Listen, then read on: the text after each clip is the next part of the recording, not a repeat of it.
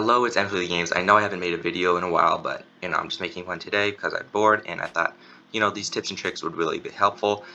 So yeah, this is going to be a tips and tricks videos of the best tips and tricks I could think of for Terraria. So in this video, I'm actually going to include a ranking in the bottom right corner to show you how likely I think you are to know the tip that's being presented. So these rankings are going to be from common to legendary, with common meaning that you would likely know this tip or more likely know it, and uncommon meaning that you would kind of know it. Rare would be like not many people know it. Epic means a lot of people don't know this, and legendary meaning barely any people know this.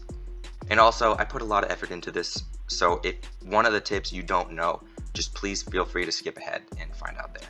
Alright, so as you can see here, I'm in a mine and it's completely dark. Now of course I can use the Terra Blade to light it up. And as you can see, this Terra Blade is actually letting me somewhat see through the walls to get a sense of where other caves might be.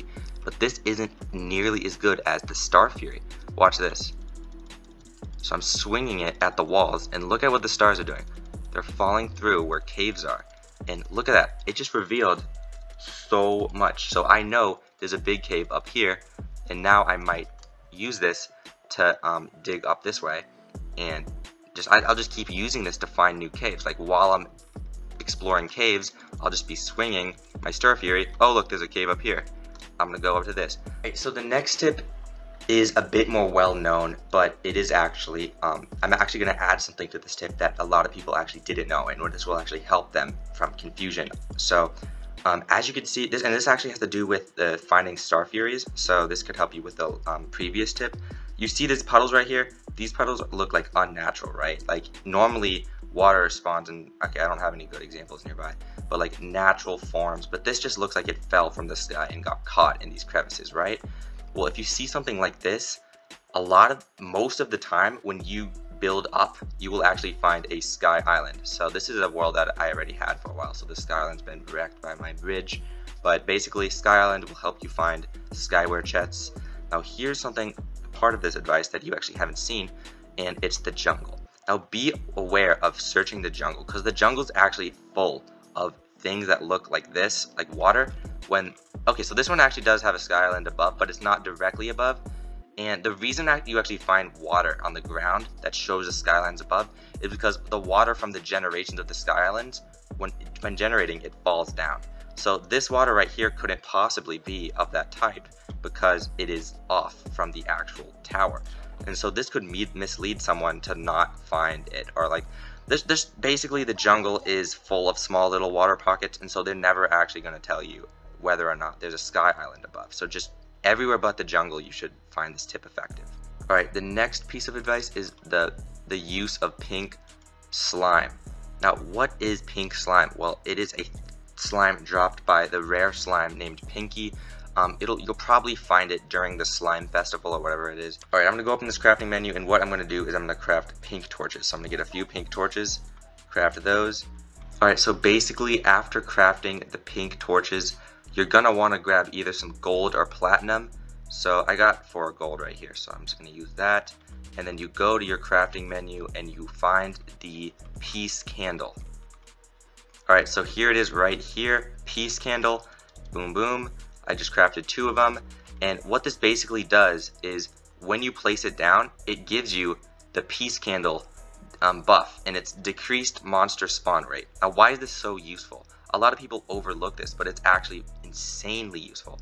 So I'm going to show you some examples of when this was useful. So you get tons of pink gel when killing pink slimes. You have a ton of excess. You can make tons of these candles. Just the only limiting reagent is really platinum or gold, because it does take 2 platinum or gold bars each time. But as you can see along my arena track that I used to fight daytime Empress of Light, I put peace candles every once in a while. Now, the reason I did this is while I'm running, I don't want to have to bump into something that could harm me. Around builds, I have a build right here. I have a cool build right here. I put peace candles around, and then a ton of mobs just don't end up spawning, and it's just a lifesaver. It really does prevent a lot. Alright, the next piece of advice is pretty simple, but it's basically bubble blocks and honey. I know you're probably like, what? A lot of players do know what this means, and of course there's different approaches to this, but I'm just going to show you what I mean. So first, you need to have access to the party girl, and I do believe that she only sells bubble blocks past a certain point of the game. I'm pretty sure it's the Wall of Flesh. Just basically, you're not going to be able to use this with bubble blocks until she unlocks this in her shop. But basically, you can buy bubble blocks from her, and what you can do with them is very useful, especially in arenas. Alright, so here we're in my Duke Fishron arena. It's kind of lackluster, like you got, what is this? This is to give you the flower buff. But right here we have the bubble blocks surrounding the honey. So it's as simple as just, you know, placing a circle and honey. While you're in your arena and you run through it, assuming you have like a faster running gear, it's more fast, but this just gave me the honey life regeneration is increased buff. Alright, the next tip is similar, but it is absolutely broken. I don't think people actually know how insane this is. This is what beat me Moonlord. This is literally the only reason, not the only reason, but it is the main reason I beat Moonlord. Alright, so using the Shrimpy Truffle mount dropped as an expert mode item from Duke Fishron. So if you don't play expert mode, skip this, but if you ever want to consider it, you should do it. So it's an infinite flight mount that it's pretty fast, but it's not that fast. What is its advantage is when you put it in water-like substances that aren't lava, right? So I go in water, his eyes glow, and now he goes insanely fast. It's insane. Like, I use this to get around Moonlord, but this isn't it, right? Because water doesn't heal you like honey does. So what I do in the middle of my Duke Fishron arena is I do these giant honey columns. As you can see, I filled this column of bubble blocks and honey, and what I do is I encircle Duke Fishron during a fight, and he just doesn't get to touch me barely at all because I'm just moving so quick on this mount. And not only that, I'm getting the honey life regeneration buff. Like, that is insane. So with this mount, this is the best mount in the game using this strategy. It is absolutely insane. Another thing you can do is if you want to have more movement and not have to build this advanced thing of honey, well, first of all, you could get the bottomless honey bucket, which is a drop from the fisherman quests, which gives you unlimited honey. Or you could actually wait to fight like bosses when it's raining, because this buff will be activated on the Duke Fishron mount when it is raining. So that is incredibly useful. Okay, the next piece of advice, a good bit of people do know, but I do think there's still going to be a lot of people who don't know this, so I'm actually going to fight Golem. Alright, so I'm going to let Golem like beat me up a bit, become half health. Okay, I'm below half health, right? Using the godly vampire knives, throw it at Golem, boom, boom, boom, boom, boom. In a matter of seconds, I am back to full health. Look at that. This is insane. And look, I'm going to switch classes too. I am now in Nebula armor, almost half health. Look at this. Very effective. Of course, it is a lot more effective when wearing a melee set. Like, look at this. They're just coming out so much faster, and it's a lot better. I'm healing faster. So I would actually recommend, if you're going to take advantage of the vampire knives, to have at least one melee set to switch to in your armor slots. But this is just truly insane. Like, this is just unlimited healing. Like, it's actually insane how quickly you heal, and there's no limit on this whatsoever. No item in the game offers this much healing. It is absolutely broken. It needs to be fixed. Oh, Eye of Golem, that's luck. Wow. So yeah, I definitely recommend always using the vampire knives, no matter what setup you are. And you're probably wondering, how do you get these? Well, it is actually a dungeon chest drop that you can get after playing Terra, and it's from the Crimson. A lot of people are like, oh man, I play Corruption, but that should not stop you. Like, all right, the next piece of advice is, I know barely any people know about. Like, this is a legendary piece of advice. It's basically, you're going to want a bunch of stone blocks, and you're gonna want Ectomist. Now, what is Ectomist? It's basically when there's a lot of tombstones around, mist will form on the ground. As you can see right here, there's mist, and you need to be in this mist for it to work, and you will need a heavy workbench. So I'm gonna place it here, and as you can see here, oh wait, bouncy boulder, that's actually kind of cool. Okay, I'm crafting one of these for fun. You can craft a ton of boulders here, so let's just do that. I'm gonna turn a bunch of the stone I got. 6 stone for 1 boulder. And what am I gonna do with these boulders? Well, I'm going to turn them into boulder statues. I don't know why I'm struggling to find... Okay, I'm struggling to find the boulder recipe. Maybe the Ectomist I'm in isn't as potent as the game wants it to be, so you do need it to be to a certain extent. So I will place some more gravestones over near it. Yeah, each time I place a tombstone, the world gets darker and it's like weird. Alright, yeah, now I can craft it, and oh wait, rolling cactus? I'm gonna craft that for fun. That's pretty cool. Day Hayden? Okay. Okay, but basically here I'm crafting a boulder statue, just a few of those, and it costs 50 stone and 5 boulders, which is roughly 80 stone, because each boulder takes 6 stone to make. So yeah, 8 boulder statues. Now, why is this so useful? Well, it is insanely good against getting extra DPS, especially during events, and it's insane against the destroyer, and I'm just going to show you. Alright, so here's the first example. I can hook it up to an electronic, and look, these boulders are rolling down, and this is my arena where I can fight raid events. The boulders get stopped by that, and this just helps me deal with the enemies, like every couple seconds, every once in a while. There's a cooldown. It'll send all these boulders rolling down to help do damage to all the enemies. It will also damage you though, that is a downside.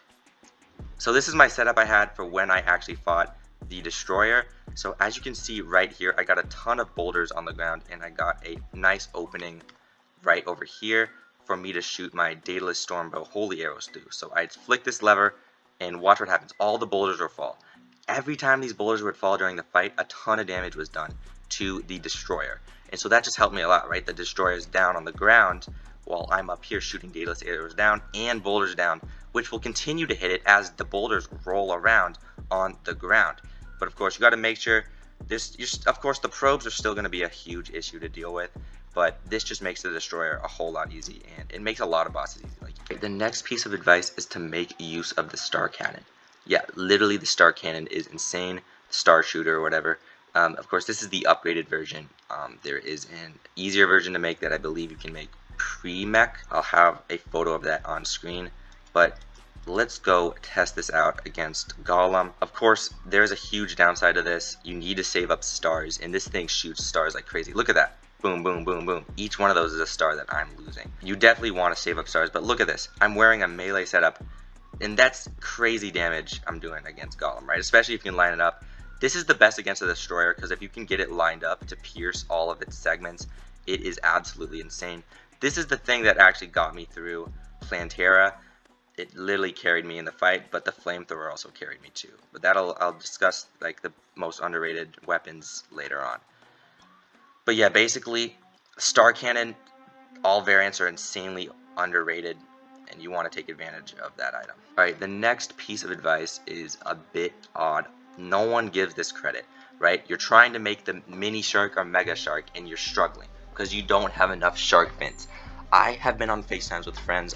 I've been playing Terraria with them in Worlds, and they're just spending forever trying to find an opportunity to get the shark fins for the mega shark. It's like, for some reason, the weirdest ingredients, the shark fin is the hardest, because it's basically RNG to get one of these to spawn. But look no further, because now we have shark statues.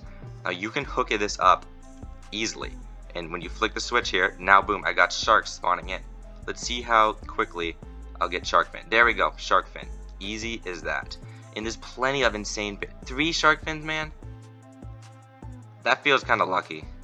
I already have 11 from when okay. And you can find shark statues just underground in random buildings, and you just should not be ignoring statues underground. Like, if you see a statue, you need to think, okay, what do I know about the statue? Could this be useful to me? Because some statues are insanely useful, some statues aren't. What I do is I just kind of collect all of them, and then if I find I ever need any of them, I'll use them. Like, I have a ton of statues here and here. Yeah, I know, nerd emoji. But a lot of people say you need to defeat at least one mech boss before the mechanic moves in and you can get such electronic devices.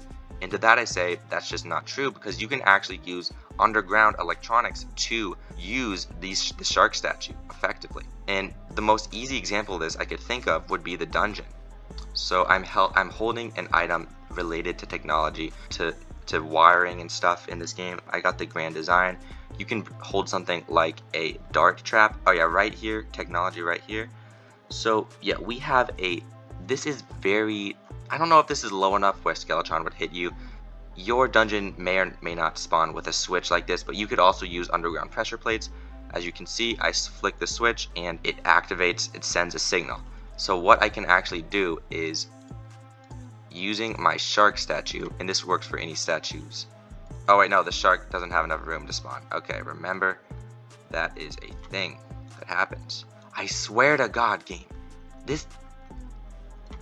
let me play this game. But look, I'm flicking the switch. I didn't need any technology for this except for one to hold to find the switch. And look at that, shark fins galore. This works for any statue. Just take advantage of already existing wiring systems. You don't need the mechanic to do machinery. That's the truth. The next piece of advice is another piece of statue advice, but I can guarantee you this is the most important statue advice you will ever hear. Now basically, when you're in a cave and you see a certain statue type, you need to pick it up. Like, I'm not saying you might, but you literally need to. Now what statue types are these? Well, there are mana and heart statues. Now let me explain why these are so important. So I'm running down my arena right here. Here's the Duke Fishron mount section with the honey. Alright, so right here we have a star statue that I found, and of course if you go along the way there's a heart statue. Now what I've done is I've lined this entire arena with mana and heart statues. Now this is insanely important because if you can hook it up to a wiring system that like repeats, it will generate stars and hearts, mana and hearts. And I just flick this switch and now these things should be spawning hearts and mana. Alright, yeah, right there you just saw a star pop out of that, and if I go in here it will get mana. Oh yeah, see, this one made a heart. Okay. I do think there's a limit on how many you can have spawned like in your world at once, like artificially. I'm not gonna read up on that because I don't. Oh yeah, you just saw that. Okay, that was in slow-mo, put that in slow-mo, but this one just spawned a heart. But basically, yeah, you're getting heart and mana. It's very broken and useful. Just collect heart statues and mana statues.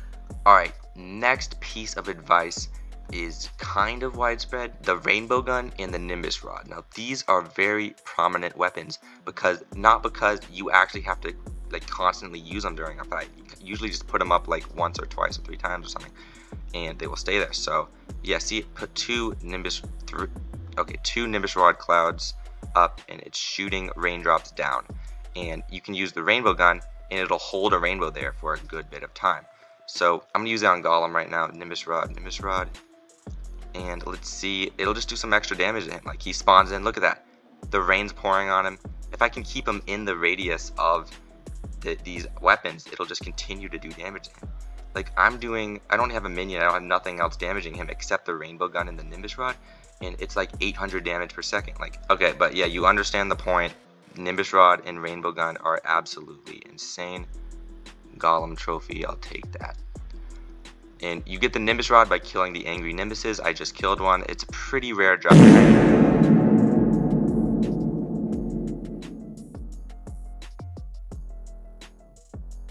Let's see how much damage the sentries can do. Okay, they're missing a bit, but if I can keep Golem like kind of near them, right? Yeah, okay, we're getting like a good 300 damage per second. But like, oh yeah, we get some piercing damage and it spikes up a bit. Okay, we're up to 500, 600. Yeah, like if you can get the right angles, very useful. The message is overall, use sentries no matter what stage you are in the game. They will do some damage, if any.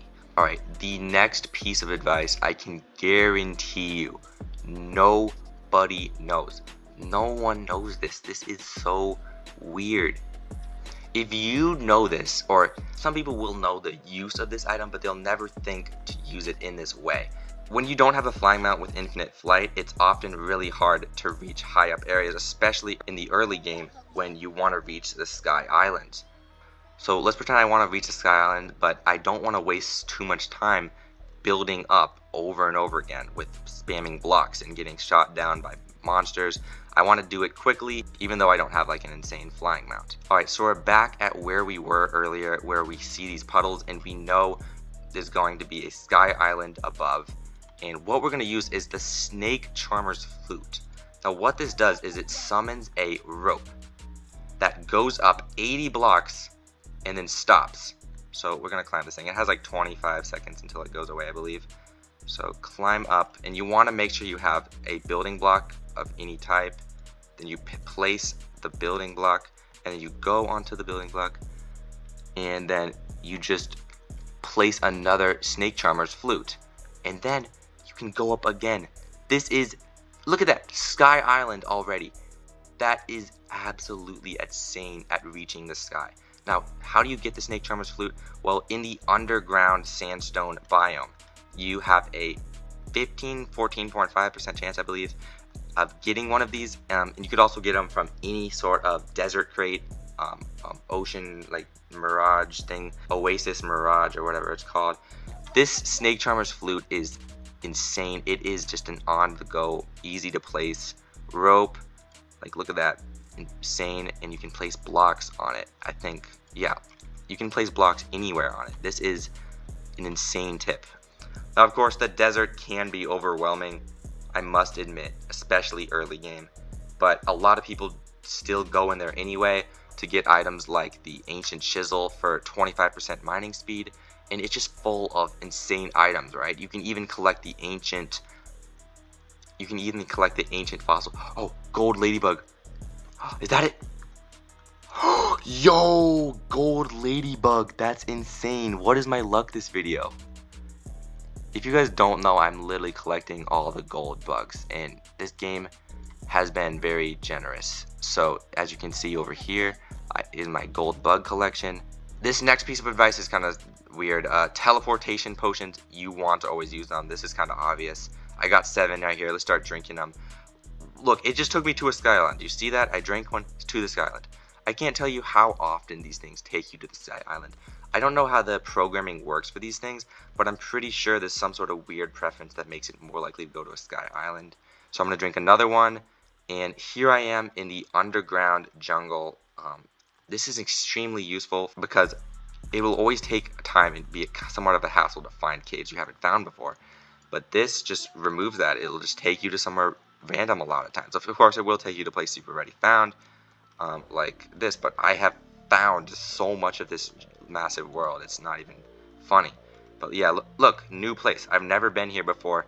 This is just a new area where I am free to start digging and find some treasure. Look at this strange plant. Strange plant right there. This proof that teleportation potions are the GOAT. The next piece of advice is very oddly specific, but you need to know this, and it's to not sell certain items. Now, I made the huge mistake of selling a bunch of items I got early in the game for gold, but now, as you can see by my piggy bank, it is not a problem anymore. 230 platinum coins, and I can literally get infinite platinum coins. I don't know why in the world I was so concerned about cash back then, because I sold some crazy rare items that I didn't realize were rare. Now, the 2 items I sold, the first one was the living loom. Now, a lot of you will get this, but it's actually not a guaranteed drop. It is found in the living wood trees. It is in the underground section. If you see the 2 gold price tag on this thing and sell it, I can tell you you're an idiot. This thing has a bunch of unique crafting recipes, and if you want to become a builder later in the game, you're going to need one of these, and especially if you're not allowing yourself to use different worlds like I am, you're not going to be able to use any living loom things unless you find it in underground houses, which is what I had to do to make my living wood house. I had to find underground furniture instead of just crafting it the normal way through the loom. So don't sell stuff, right? If you don't understand it, maybe research it and find out how rare it is. The next thing I sold was the seaweed. I don't think people realize how rare seaweed is in this game, but it summons a pet turtle, and what it basically is a 2% drop, I believe, from jungle tree, like living mahogany chest, I think that's how you pronounce it, and it's just a 2% drop. It's extremely rare from an extremely rare chest, and I had one, but I just decided to sell it because it was worth like 2 gold, and now I regret that because I'm now like trophy hunting, right? I got all these rare pets here, the amber, I got the spider egg, I got the banana ring, right? We got the this thing, the stellar tune. All right, the next tip is how underrated the witch's broomstick is. This thing is a drop from the pumpkin moon, and it is so great. Now, the reason why it's so great is I'm just going to show you in comparison to other ones. It is a lot faster, right? Look at the shrimpy truffle, right? It doesn't fit through a 3-block hole. It has to be at least 4-block, and when it's touching the ground, it like goes really slow. A lot of mounts act like this, or they're big and clunky and take up the screen, and they're just not. Why are there enchanted night crawlers? What the? Bro. While the broomstick is way better. First of all, look how quick I'm moving with little effort. I do believe this is the quickest infinite flight mount. It fits through 3 block gaps, so useful. Definitely what I'd recommend if you're like a builder or anything. Yeah, objectively the best mount, and I will be deleting any comment that disagrees. Alright, the next piece of advice is to always buy these 4 items from the traveling merchant. Now, I didn't buy these items when I first saw them, and then I went on to regret it because I wanted to craft a useful item. There's an item called the Architect Gizmo Pack, and it's an insanely useful item that combines a bunch of building accessories into one, and you can even combine it even more to eventually eventually crafts the Hand of Creation when combined with more items. But basically what I'm saying is the Architect Gizmo Pack can only be crafted from traveling merchant items. Now I'm going to list those 3 items. There's the Bricklayer, the Extendo Grip, the Paint Sprayer, and the Portable Cement Mixer. Now of course these items vary in price from 5 gold to 10 gold, but always buy them. Even when you think you don't need them, always buy them, because eventually you might want to craft one of these and you will want to have a building sidekick that will help you have placement speed, +3 range, increased item pickup. It's just very good. By the way, look at this epic gnome house I made. Very cool. We got the gnomes in their little gnome home living under my house. This masterpiece. But yeah, that's it. That's the whole video. I haven't uploaded in a while, and if you like this video, please make sure to leave a comment or like. I would like to make another one of these videos maybe if this one does well. So maybe leave a comment saying what you want to see in another one of these videos where I give tips and tricks and advice, and maybe share which ones you did know or which ones you didn't know, or how true some of these are, because I think most of them are true. Maybe I'm wrong though. If this video does well, I will be making a guide to the most underrated weapons, and I will be making a guide to the rarest pets and items in Terraria, because I feel like a lot of guides are just like YouTube shorts that'll just spend like 60 seconds talking about like 2 or 3 items. I will actually go in depth and talk about all the many different rare items, like the rain song or whatever. If you enjoyed this video, goodbye, and I'll see you in Ohio.